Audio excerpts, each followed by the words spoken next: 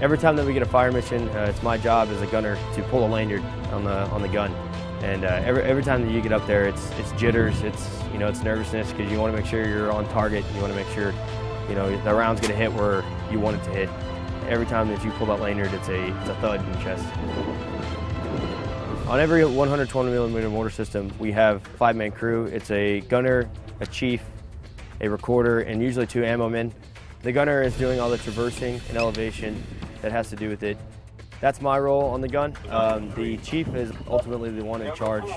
He is the one verifying rounds, verifying charges, and the recorder is the one that is getting it from our FDC, and he is the one that is making sure that we have the correct data, inputting it to the mortar system.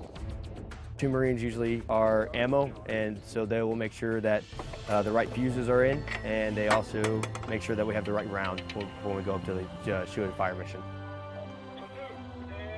Stand by! Hooked up! Fire! What motivates me to keep going through these long field ops, is supporting the infantry and ultimately getting rounds down range. And obviously we're training right now, but in kind of combative area, we would be saving lives. So that's what keeps me going, just knowing that I'm keeping someone alive downrange.